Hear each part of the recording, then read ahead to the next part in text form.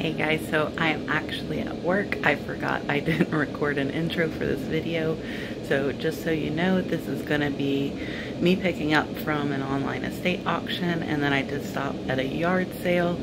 And yeah, it's just going to be some show and tell. We'll go through what I got and I'm just going to share with you guys. So stay tuned.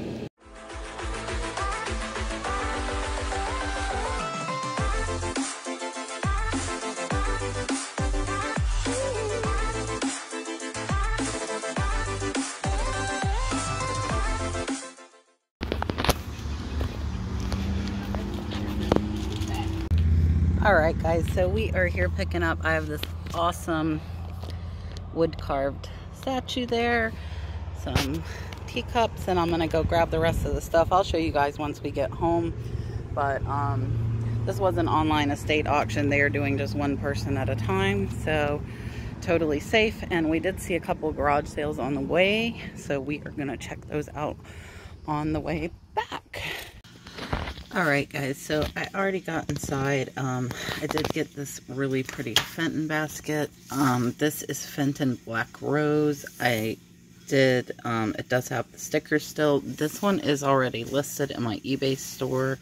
It is listed where it'll come out at about between $500 and $600 with the sale, and it has sold for up to $600 in the past. I did pay $112 for this, so let's see what happens. And I'm gonna go out. We're gonna go out to the car now and look at everything else.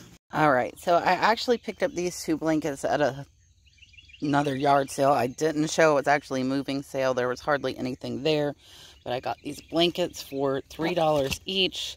I'm not sure if I'll sell them or list them. They are Sunbeam, either full or queen size. So they're heated blankets. I think they'll sell well. I'm trying not to break stuff here. The tape's sticking there. Alright, so this is all of the teacups and the other stuff I got. This one, I'm not sure because it's not marked. So I guess I might have to try and see if I can research this unless somebody knows. And then here is this one.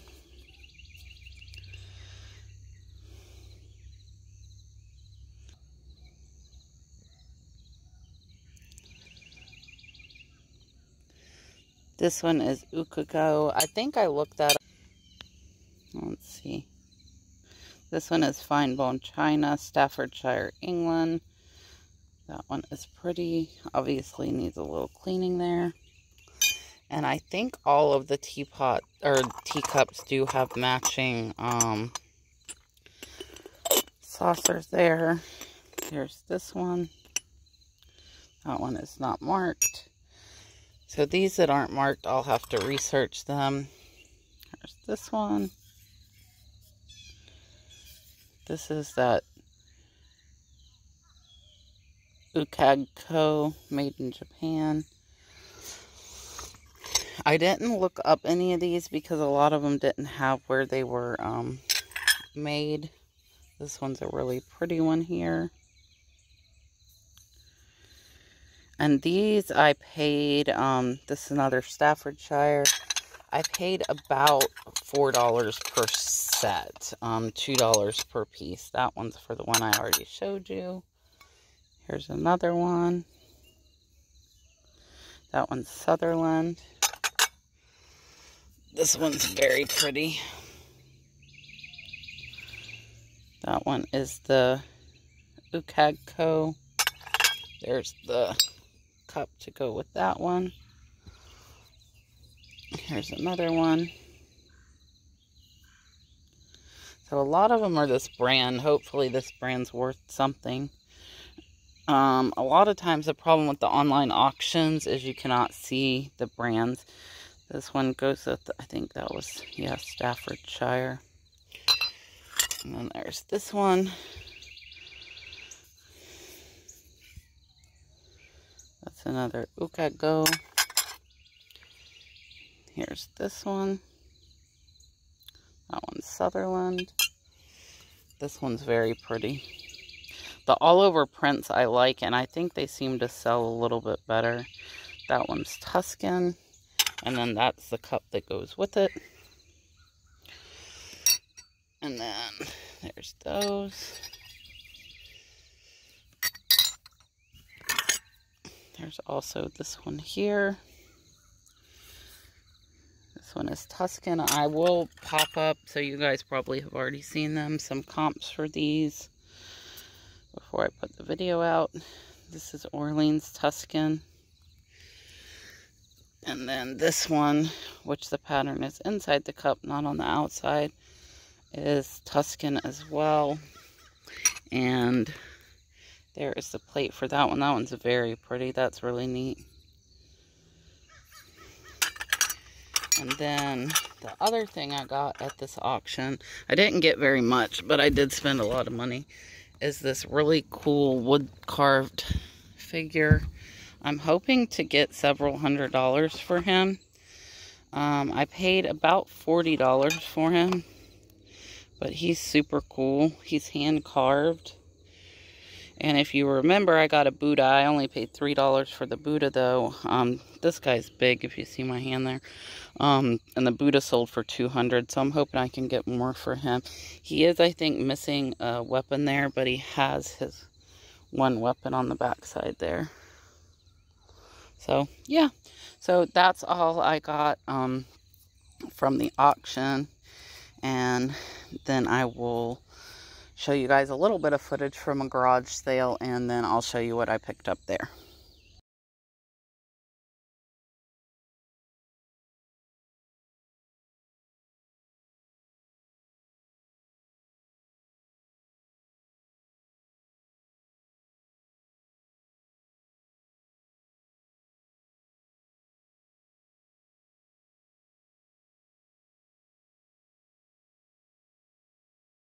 Alright, so all of this was in the bag. I've emptied half of it, and then we'll go get the other half. But I paid $10 for all of this, plus my mom got a clock radio.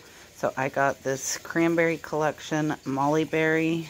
It is Fisher Price. These look like they sell for about $15. And then this vintage Guess overalls. I guess the red triangle is something that gives away that it is vintage.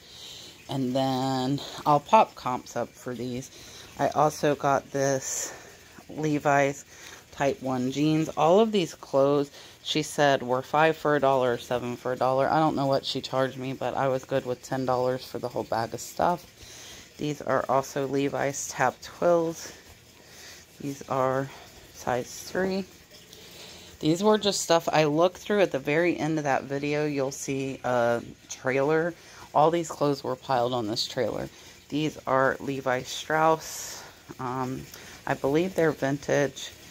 They're Tough Boot, and these are Type 1, size 14. This is a Champion jacket. This one is Duo Dry, size large. And then some American Eagle. American Eagle jeans normally do good. This stuff, had it been more price-wise, I wouldn't have gotten it. On-field Reebok. This is a child size, though, 14 to 16. It is Brett Favre. So all of these were 20 cents or less a piece. This just looked vintage, and it is. I'll pop the comp up there. The brand on this is Preza. It's a small, not super popular, but let's take a look at what's in the rest of the bag. Alright, so in the bag we have, these just looked, anything with like fancy stitching and stuff on the back. I have not looked these up yet. Hopefully I'll have a comp up there for you guys though. These are Johnny Girl. Never heard of that brand, but yeah. And then I did get this sheet, and all of this still is about 20 cents a piece. This is an old Tommy Hilfiger surfboard sheet. I didn't look to find a size. Let's see if it says.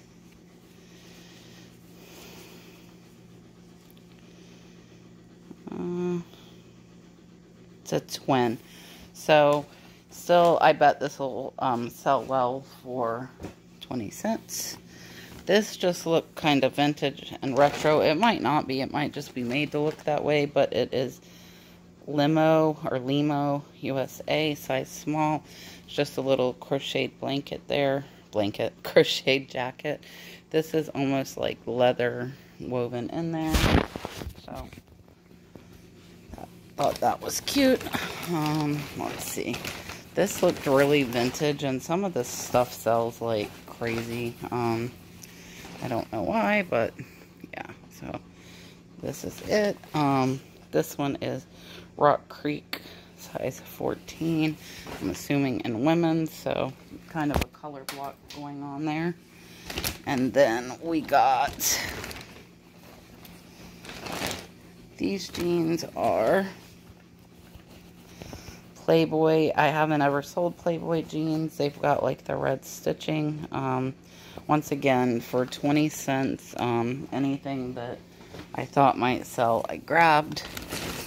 And then this is a leather vest. This is Vichin of USA.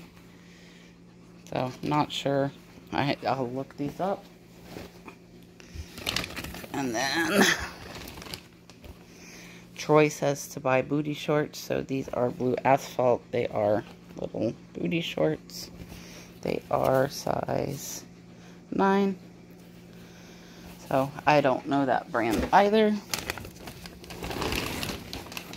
And then these are True Religion jeans.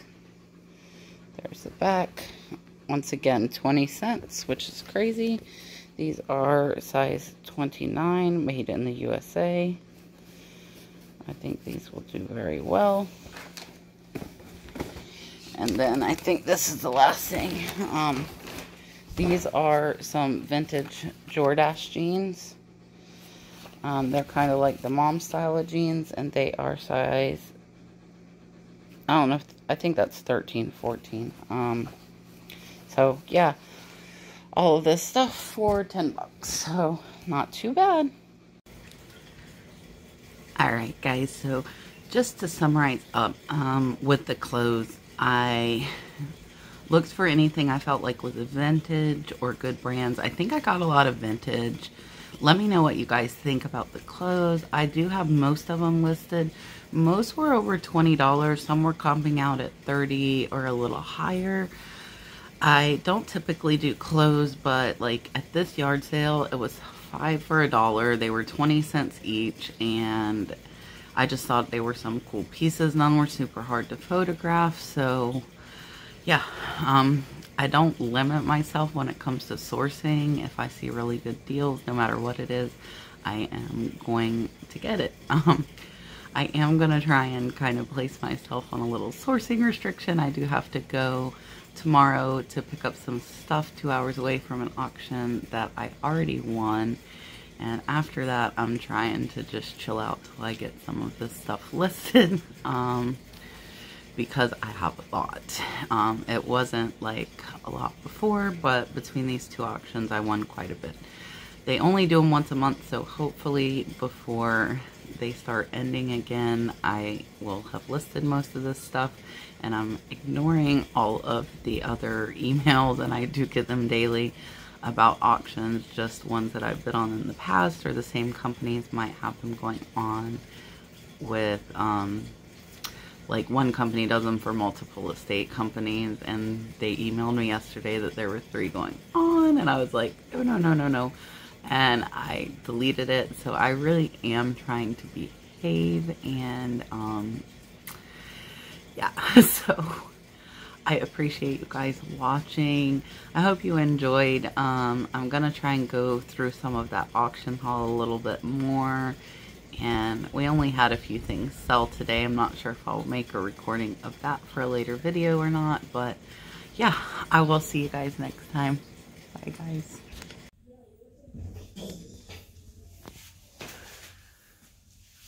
Hi Dawson. You got a Band-Aid?